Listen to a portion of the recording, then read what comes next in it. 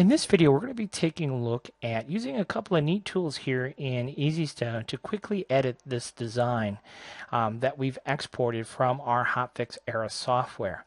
Now, Hotfix Era does a decent job of creating very quickly rhinestone fills. However, the fine-tuned editing tools within Hotfix are somewhat lacking, certainly not as easy to use as those here in CorelDRAW.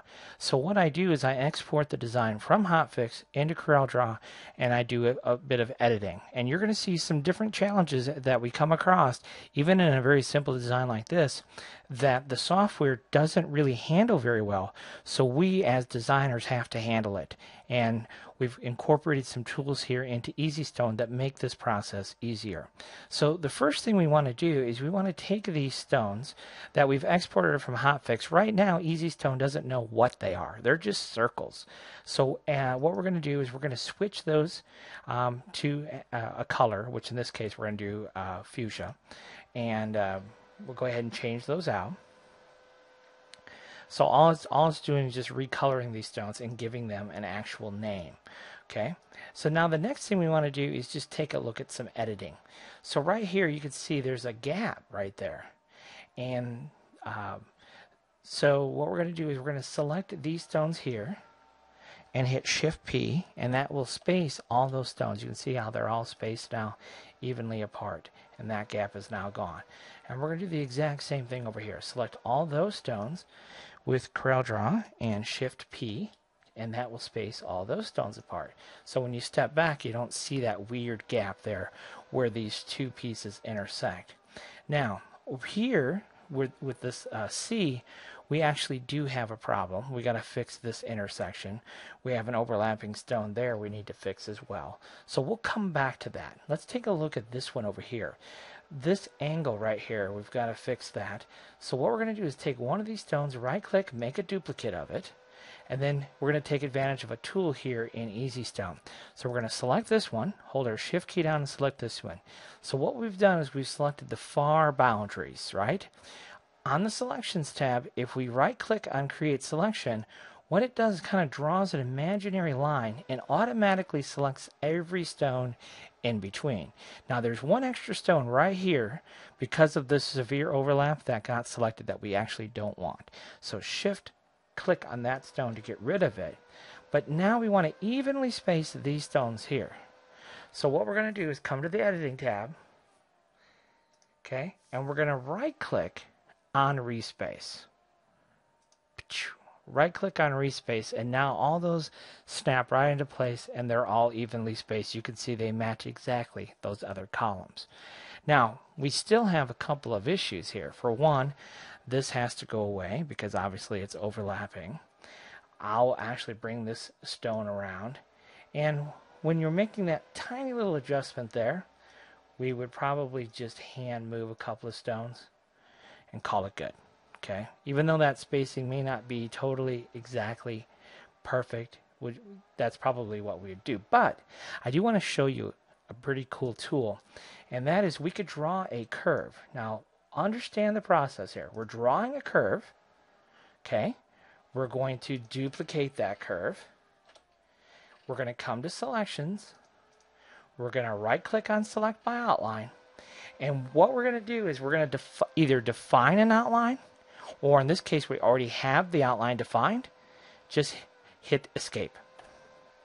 Okay, and what that will do is that will pick up every stone that was on the selected path. But now what we're going to do is we're going to come in here, hold our Shift key down, click in this white space, and Shift key click again. Okay, what that does is it tells EasyStone, because when we use the Select by Outline tool, we're selecting the stones and the path. Remember, we created the path, we duplicated it to use with Select by Stone, but we still need this path. Why do we need that path?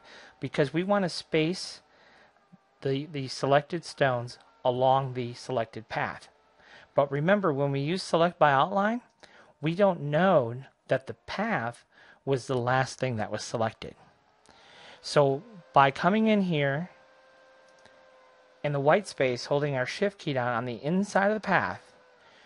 By clicking, that deselects the path, and then when we click again, it selects the path again.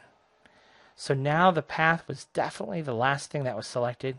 So now EasyStone knows, okay, this is the path. These are the stones. So when I hit respace, watch those stones all shift around. Watch this space right here. See that space is bigger than this one and this one and this one? All right, so these stones, watch when we hit respace. It'll be a slight adjustment, but all the stones shifted, and now that spacing is perfect. And now when you sit back and look, that spacing looks totally symmetrical. And while that's a small change in this example, we're going to show you a more dramatic example here momentarily, but I just wanted to get you the understanding of the process that tool uses, okay? So now what we're going to do is we're going to push that stone just a little bit, and this will give us a better example. So let's go ahead and select these stones. Right-click to respace. That'll kind of snap those all into place there. Tell you what, let's go like this. Right-click to respace again, see? Those are all now in a perfect line. So now this gives us a better example because we have a huge gap here. And what we need to do is gradually, all the way around, we need to gradually fill in the gap there. So watch what we're going to do here. We're just going to take, and when we start out doing this, we don't have to be super precise, okay? Let's just do something like that, okay? So you can see it's just plumb goofy, right? So grab our shape edit tool, and that node that we created, then we can really fine tune things, okay, and get that so this path is kind of cutting through where we want these stones to lay, the center of these stones, where we want the center of the stones to lay, okay. And once we have that path fine tuned, then the process is the same. We're going to duplicate the path by hitting the plus key on the keyboard. That's duplicated the path. Then we're going to come into the selections, right click. It's asking us to create a path, but we already have one. So we're going to hit the escape key and say use the one that we have currently selected. It's going to pick up all those stones along that path, which it's already done. And then we're going to come inside, shift. See that node right there on the path? When I shift click inside, that node goes away. Then I shift click inside again. That node reappears. That tells EasyStone the last thing that we selected is the path we want the stones to be shifted to. So now when I click on the editing tab and hit respace, watch those stones shift. See how those stones shifted? And that's exactly what we wanted it to do. Okay, now yes, we didn't have our path exact over here, but that's okay because we can just make that small change there. But the gap that we created there was picked up by and shifted all the way around to those stones. And so we now have a nice transition into there. Okay. So now let's kind of take a look at what we're going to do down here. I tend to go a little farther than I probably should when I do my rhinestone designs because I'm quite picky. But what we're going to do here is grab our freehand selection tool. Get rid of one side. Because this is symmetrical, we're just going to focus on one side, get that perfect, and then we can flip it to the other side. So what we want to do is take these four stones and group them together. And then we're going to take this stone, because this stone, give it a different color. This stone is what I'll call my anchor stone. And what we're going to do is set this stone so it's dead center of our group. So select our anchor stone, shift our group, hit C, and did you see that slight little shift? Now this is directly center of our group. So this will be our what I call my anchor stone. So go back to that freehand selection tool, select all of my design there, and we have an overlapping stone situation here. So we're going to just kind of make it so it's not overlapping, right? And then we have a stone touching, which that's not going to work, so we're going to get rid of that. And then what we're going to do is take this and we're going to push that around. All right, and depending on how much work we want to do, I think that will just make that small adjustment there. And yeah, I can live with that. Okay, so we need to fix this, right? Because we have this big gap here. So we'll grab our 3-point curve tool. We'll create a curve from there to there to there. So now we have our curve created. We're going to duplicate the curve, come to selections, right click, select by outline. That will pick everything up along that line. We are going to shift click inside, come to the editing tab, respace. And it'll shift all those stones around for us. And then we can get rid of our defined path if we want to. So now let's just flip this and see what we get. I don't know what we're going to get, if it's going to give us the exact result we're looking for. So we're going to flip it, holding our control key. That will give us a 100% flip, equal flip. Otherwise we'd get something like this, right? So that's the difference of holding that control key down. And then right clicking to make it a duplicate of the original. And then we have that anchor stone, we can just click and drag center to center. Okay, now obviously you have two overlapping stones here. That's not going to work very well.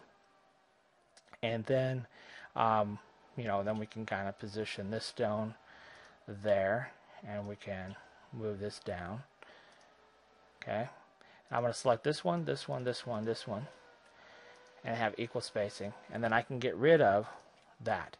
So what I'm going to do here is I'm just going to move that stone there. And again, like I said, I usually take things farther than I should. And I probably shouldn't have made all those adjustments, but that's okay, because it gives me another opportunity to use that fancy tool. So again, we're going to draw our curve along these existing stones, right? So now we have our curve. Let's duplicate it. Let's go to selections and right click and hit the escape key, because we have our path defined. So pick up all of our stones along that path, which it's now done. We're going to come in here, shift click. Okay, our path is selected, our stones are selected. Respace the stones along the path. It's done that very, very nicely. And now we can delete. Okay, so now really we're just going to come back in here, grab our freehand selection tool. Okay, go ahead and delete the part of the design that we don't need.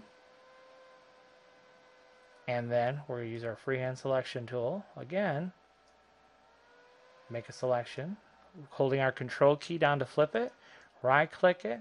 We have anchor stones we can align with, and there we go.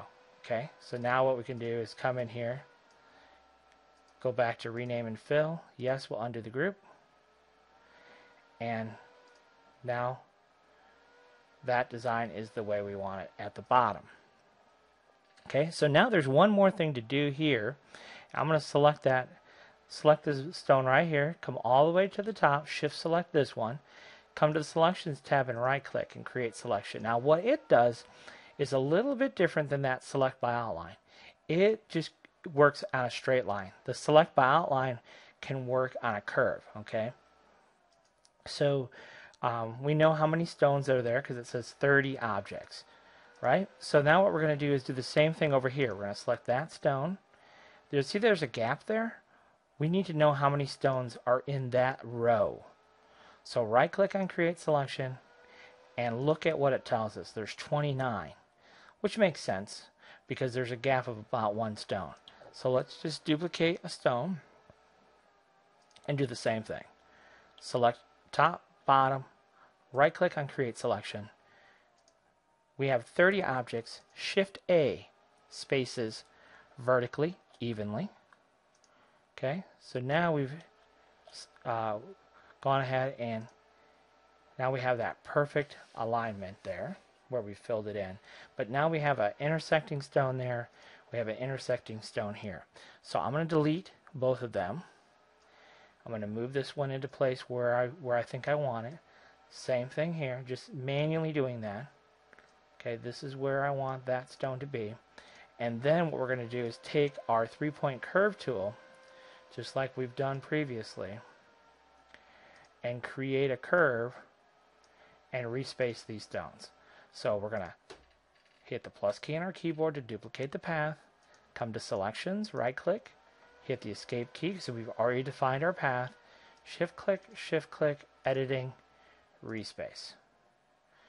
And now we've respaced it. Perfect. So now we can go ahead and hit delete. Now those stones are spaced evenly apart the way we need them to be. And then the same thing here. We'll just go ahead and make a small curve. Come over here. Make another curve. If we want to fine tune what we just created, we could, to better reflect what we want. Once we're happy, we'll duplicate the path, come to selections and right click. That will hit escape. That will pick up all the stones, shift click, editing, respace. Okay, and see when that happens, what just happened there is because I did not select this properly. So we're going to duplicate. We're going to go to our selections, right click, hit the escape key. That will select the path and the stones, and then we're going to come in here, shift click. That will get rid of the path, shift click again. We'll select our path, and then we can respace. And now those stones are evenly spaced along that path. And we can hit the delete key. And then to finish it off, we'll come in here and add a weed box. And there is our finished design. And you can see it turned out really nice with some basic editing. So that is the new selection, select by outline, the right click on create selection, and of course the new respace feature here in EasyStone.